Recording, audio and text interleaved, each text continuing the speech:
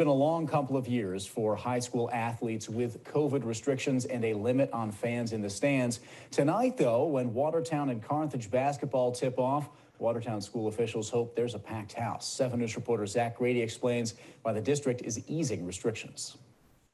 It's time, to start moving forward. It's time for our kids to have some of those opportunities that they've been longing for. Tonight is the first of those opportunities as the Watertown Cyclones face the Carthage Comets at home in the Section 3 Class A playoffs.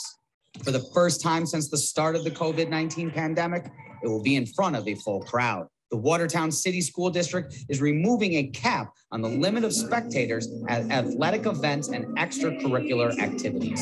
I'm excited to have the full stands tonight. We're not going to have any limit on the number of spectators, but more importantly, the players are excited, the coaches are excited, and the parents are excited. It's an excitement that Cyclone players have not felt since 2019 as part of almost every athletic season over the last 2 years has been altered, postponed, and in some cases, even canceled. They just want things to be back, like they were before, and to have a chance to have spectators at games is going to be great for them, no matter what sport we're talking about.